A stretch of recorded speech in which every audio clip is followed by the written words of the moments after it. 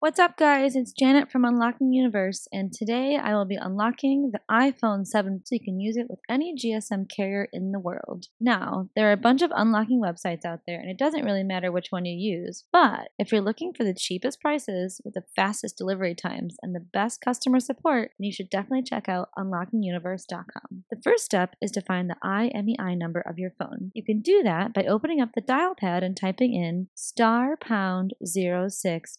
Once the number pops up, you have to visit unlockinguniverse.com and enter in all the information. Put in the manufacturer and the model of the phone on the first page, and then on the next page, you select which country the phone was originally purchased from and the carrier of the phone. In my case, I bought it from the United States, and the carrier was AT&T. Once you hit next, you will need to put in the IMEI number that we just locked up on the phone and finish filling out the rest of the boxes. Once you finish checking out, we will remotely unlock your iPhone, but you will need to finish the unlocking process on your end, and here's what you need to do. Before we continue, we need to put the SIM card that you want to use with your iPhone. So pop open the SIM tray that should be located on the side and put in the SIM card that you would like to use with the iPhone. Once the SIM card is on the tray, go ahead and slide it back inside your phone and go ahead and reboot the device. You should get a SIM invalid message as soon as it boots up, which is fine. Next step is to plug in your iPhone to your PC and open up iTunes. Now, once you log in and hit continue,